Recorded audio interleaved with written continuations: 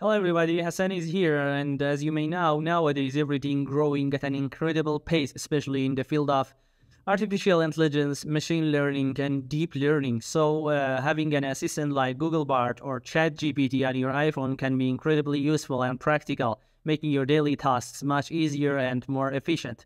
So in today's video tutorial, let's learn how to have and use ChatGPT on your iPhone using iMessage.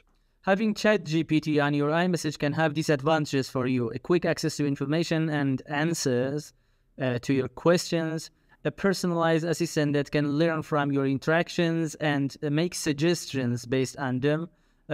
You can save it on your mobile with any name you like and ask Siri to send it a message, a free service with the capabilities of any other language model that you can easily chat with.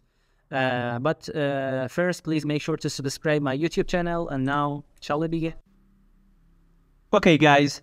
First, open this link on your browser. You can use your iPhone, Mac, or desktop. You can find the direct link in the description of this video. Now, tap here and write down your phone number, and then click on Get Your Invite button. And after that, you can wait because it takes a few days till the website sends you a message like this.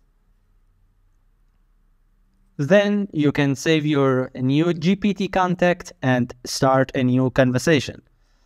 It has an icon like a robot so that you can distinguish from your other contacts.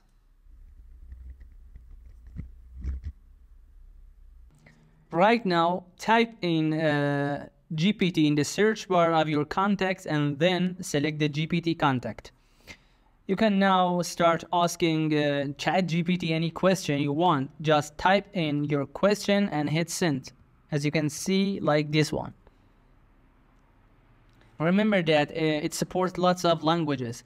GPT will respond with an answer to your questions. If you want additional information or classification, just ask ChatGPT more questions with no limitation. Of course, the response may take a few seconds, so don't worry about it. It's that easy to use ChatGPT on your iPhone using iMessage. Enjoy having an AI assistant at your fingerprints. Thanks for watching this video, and if you enjoyed this video, please consider subscribing to my YouTube channel for future updates and more tech tutorial. Bye.